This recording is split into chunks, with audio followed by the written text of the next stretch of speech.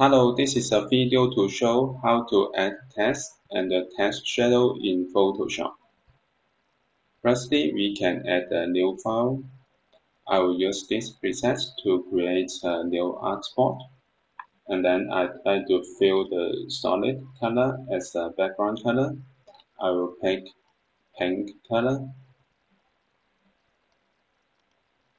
And then we can add the text by clicking this button, or we can use shortcut T and click it to add the new text. Add text shadow. It's quite small. We can Control A to select all and change the font size here. Or we can type in the font size. And then we can change the font type, change the font style, and the alignment of the text and the color of the text. I'll pick white color. Furthermore, if we want to have more setting of the text, we can go to Windows and Character. There's more option to change the font type and the font style. I close this panel here, and we can make alignment to the artboard to the middle.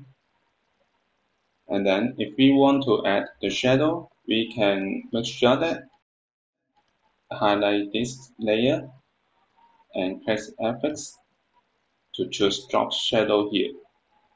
Or we can double click it to open a layer style. At the bottom, we can have the option to add the drop shadow. Check the box and highlight this option. We can adjust the style of the drop shadow. For example, we can adjust the opacity of the shadow, the color of the shadow, the size of the shadow, and the shape of the shadow.